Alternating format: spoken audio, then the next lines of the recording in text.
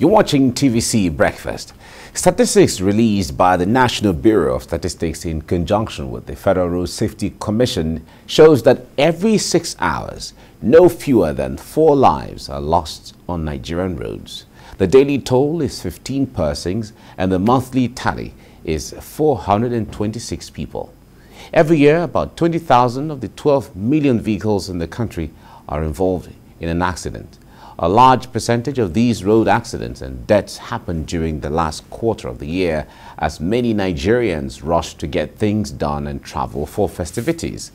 To curb this trend, the Federal Road Safety Corps has begun a sensitization campaign across the country. The theme of this year's campaign is to maintain safe speed, avoid night travels, and enjoy quality road experience.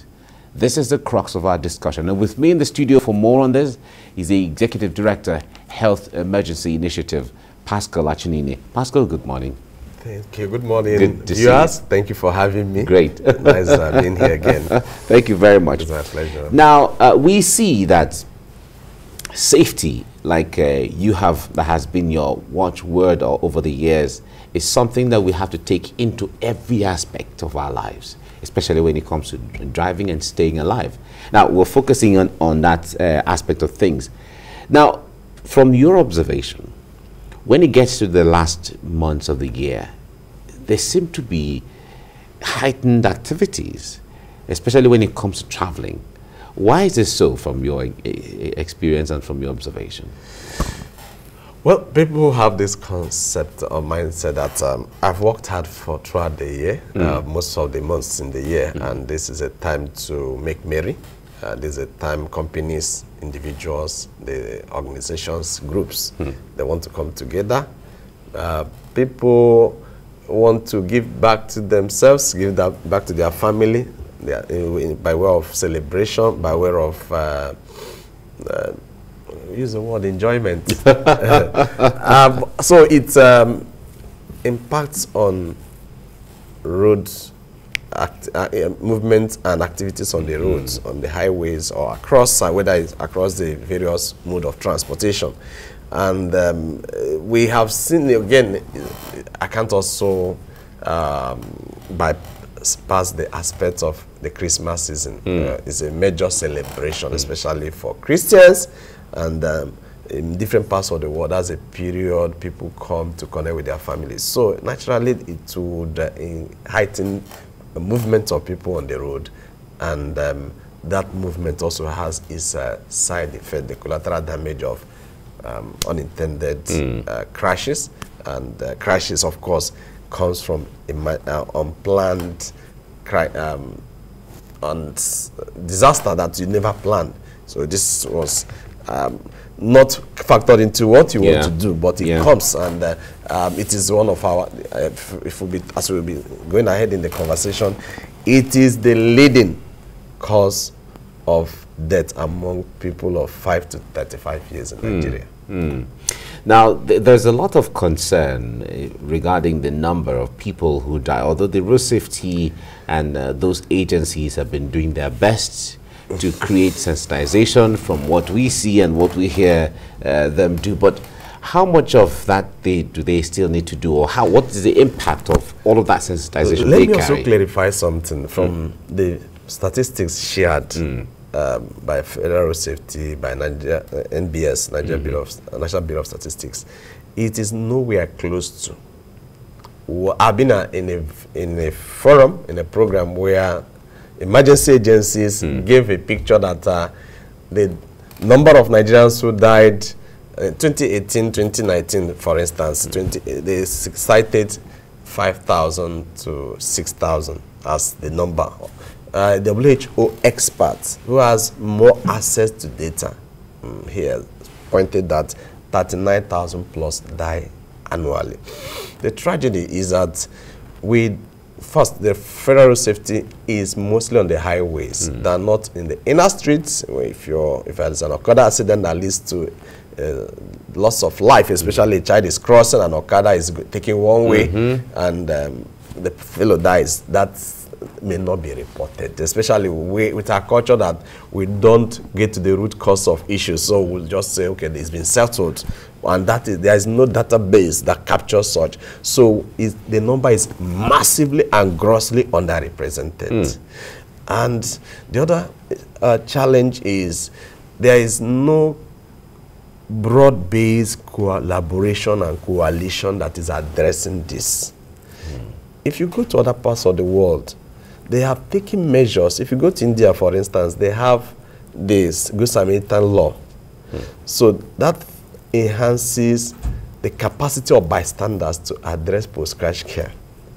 In Nigeria, that bill has been lying with the parliament for almost 5 to 10 years. It's not been, and it is making many Nigerians very unwilling to take action. Rather, they take pictures, they take videos during emergency situations or crisis situations, and just stay, because one, they are scared that if they go the extra mile of assisting the police or some of it, especially the Nigerian police, they feel that they could be arrested, that they are responsible. They take the victims in case the person dies. And they take the persons to the hospital. They will not be allowed to go because there have been many cases of them being branded as responsible for the accident, and they have to deposit money. And if the person dies, they will be held responsible. So there's also the thought of them footing the bills. Yes, in the meantime. Yes. So let me put it in perspective.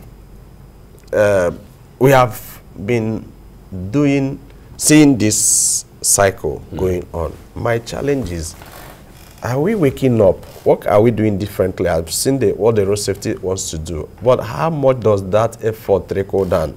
And I commend the road safety. There have been so many areas. They have signed a MOU with our organization, together with some other agencies like National Orthopedic, Ibobi, FMC Ebutemet, and then Lagos State, selected hospitals in Lagos State. The essence is, when accident victims are picked and taken to the hospitals, by road safety, the police, LASAMBOS, LASEMA, they can have immediate resuscitation and stabilization within the first 24 hours at the expense of our organization. So we've been doing that since 2017. We signed this MOU. Wow. It has, at least for cases referred or handled under this scheme, we have had over 80% survival rate, as against the cases of the agencies take these victims to hospitals and they will be left. Most times they will be in the ambulance because there's this insistence of no deposit, no treatment. And it has led to the loss of many souls. We also went a step further.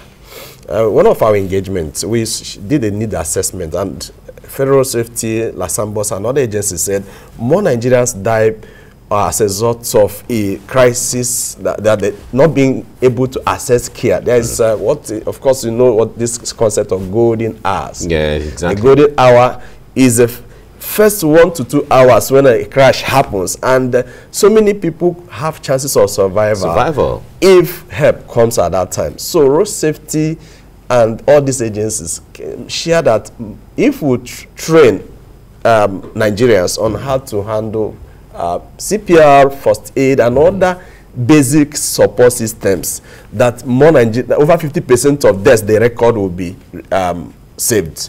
So we got put in place an academy, First Responders Academy, and we started training. We trained Nigerian Police, VIO, LASMA, road safety, students in secondary schools, students in primary, in higher institutions, and even went a step further.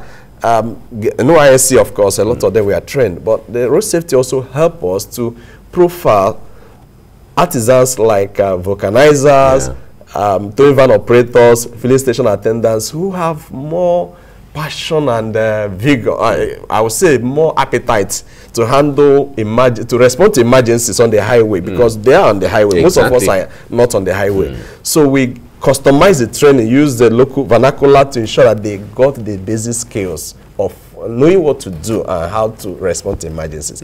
Tragically, if you do a count or a survey, over 80% of Lagosians, over 80% of Nigerians do not know the emergency number to call when there's an emergency on the road. So pre-hospital care. I mean, while you have these written on some of the vehicles, especially like in Lagos, for instance, you have them written on the vehicles and cars of Federal Safety Corps and police officers and so on. Hey, people's attention are not. If you ask an average person here, what's the emergency number? Some will say 911. You know, 40 years ago it was 911. But we have since moved that there's a 767, there's a 112, there's a 122 that are available for Lagosians. 122, 767. Then for up country 122, 112 for Lagosians, 767 for Lagosians, and 122 for Federal City outside, both here and outside Lagos. So our goal is ensuring that from road-related crashes to other pre-hospital emergencies, including heart attack, cardiac arrest. A lot of people slump, whether at work, on the highway, in the clubs, in churches, but people will just be pouring water. So we got people trained and certified by American Heart Association. We have trained both direct and indirectly. We have trained over 3,500 between the last 2 years, and now we have got some corporates giving funds for us to train more. Some people are also signing up to assess the training, because it might be your child who is even having choking, so you know what to do at that time. But I think I want to take the conversation back to the safety measures and the global perspective around it. Currently, there is this resolution 74/299 by the United Nations General Assembly declaring 2021 to 2030 the decade of action for road safety. The first decade ended in 2020, but there was not much achieved in Nigeria. So there's a change in there's a paradigm shift. The methodology of engagement, of involvement, of participation has significantly changed, because prior to now, more of state actors were at the front line. Of course, the state actors will still have a very important and critical and dominant role to play. But civil society, the academia, and even those that communities and the youths particularly are being engaged. So our organization, for instance, in the last 1.5 years, we've trained, we put up a youth community of about over 400 youths using certain criteria, training them on life-saving skills. We're also introducing this in secondary school so that we have first responders clubs, all of that. But coming back to the UN action, it focuses on ensuring that we have safer roads, safer, guaranteed emergency response system. Of all the things that is wrong with our Nigerian situation, this is the weakest point. Now, if road traffic accident is the leading cause of death among people of 5 to 35 years, and these are leaders of tomorrow, what has the government done about it? How has the private sector in their CSR engagement or resource allocation responded to these critical needs? How are the youth being sensitized on basic life support skills? In our curriculum, in secondary, tertiary institutions, do we have a proper program that educates, enlightens, and equips Nigerians with the skills to handle emergencies? What has happened in other jurisdictions? If you go to Germany, if an average motorist, before you get your license, part of your training involves having first responder skills, CPR, AED, and first aid skills, including car control, as we introduce here. If you go to America, it is not to be mentioned that you do, even if you're seeking for a job, you get a better advantage. You get a better advantage over some if you have CPR and first aid skills certified. So we need to include all of those in the because the point there is, when you go for driving lessons, for instance, all of those are not necessarily included in depth. In the first place, the driving lessons requires that we need to rejig the laws. It is essentially, we live in denial. So 90%, if you check, over 60% of those who have licenses don't go to the rigorous process of the lessons supervised by somebody accredited by the relevant agencies. But let's even say that some semblance of that is happening. So incorporating this in the driving lessons process of assessing driver's license is something that we should have done like yesterday. So it should be done now. We can start with private sector drivers. We can start with, if you go to Ghana, they even introduce it for cab drivers, that this is one of the required, they conducted trainings for them. So it is something we must start now. It's also something we must integrate into the National Youth Service Scheme.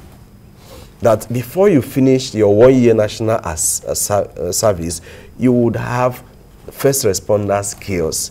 Because the thing is that the scope of what we do, for instance, the one we conduct, if there's fire, the person can handle fire. If there's bite, the person can handle bite. If there is poison, the person can manage. If there's internal bleeding, the person can. And someone who is drowning. External, or somebody drowning, or in different areas of emergencies, or the whole gamut of pre-hospital emergencies. So all that we could do to save a life before the person gets to the hospital is what this mission is seeking to address.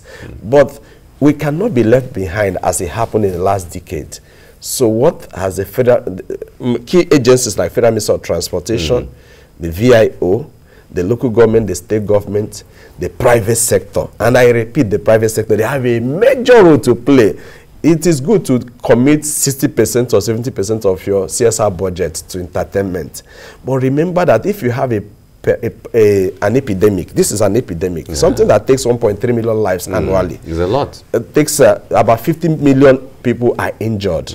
And losses to GDP of countries is as much as 3% or more, or sometimes 5% arising from road traffic accident. So, and then the trauma people live with for the rest of their lives. Because we have to go further to partner with an organization that amputees, those who were amputated as a result of road traffic accident, they could have free artificial limbs. So that's also a further way to enhance chances of people picking up with their lives. So I've asked again, the Federal Ministry of Transportation, of course, the Federal Road Safety Commission is a key player here, the local government, the private sector, the academia, because the tragedy that is responsible for these numbers not being, and are not paying attention to it, is because we don't have the data. So if the academia collaborates with civil society, NGOs, and then there's also synergy between these and the government, and then we could have a tech-driven data storage and retrieval system. One of the things our organization is doing is to have, we are working on an application that will ensure road traffic cases, crashes are reported, or even in emergency, within 10 minutes. Is reported and attended to within 10 minutes. Those trained as first responders, the way you have Uber, if you want to check Uber here, you see an Uber here. So we have them onboarded on that platform. You saw the building collapse in Ikoyi the other day. At the point they ran out, there were issues about ambulance availability. So there will also be integration of ambulance service and into the process, so that people, in case you need an ambulance, you can get one on at a snap. Then hospitals that have specific strengths or competencies in different areas, like if it will also be accessible there. Instead of you're roving from one part of Lagos to the other, when your relative has one case that is life-threatening. So we need to bring homegrown solution to our situation. Okay. Now, talk to us about the issue of night travels. They often say that one should avoid night travels.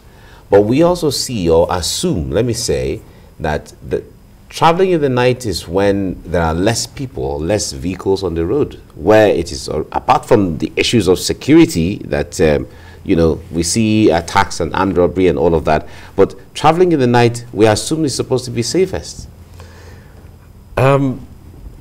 I don't subscribe to that. Okay. It is meant to have less vehicles on, less vehicular movement during night. There should be less vehicular movement during night travel. But that's where it ends. We don't have good roads. You remember that recently Nupeng threatened to go on strike on account of the state of our roads. So if you're traveling at night the roads can easily, a road that you drove through 3 months ago, going back after 3 months, after the rains, it may have developed massive potholes that can lead to crashes. So avoiding night travel is the best. And of course, in recent years, the upsurge in insecurity makes it more compounded, precarious to embark on night travels. The advantage is probably less than 1/10 or over disadvantages of traveling at night. I urge everyone, as much as possible. Yeah, many travel for different reasons at night. Some may be because of business reasons. You take off from the southeast, you're here the next morning. You don't have a place to stay, or you don't want to incur cost of a hotel. The next morning you're done with you travel by night again. Such may be fashionable 5-10 years ago. Okay. But it's no longer as fashionable. Yes, and the bad road situation requires extreme. Is one of the areas that this decade of action is pointing to. That every government, every stakeholder must work together to ensure safer roads, to ensure safer vehicles, to ensure safer response systems that enhances and guarantees access to post-crash care. All right. Pascal Achudine, let's leave you here now. Thank you so much for your enlightenment, and thank you for what you do. We thank God. We look forward that this decade would witness improved road safety, for us all. For everyone. And thank you. It's my pleasure. Thank you very much. Thank you.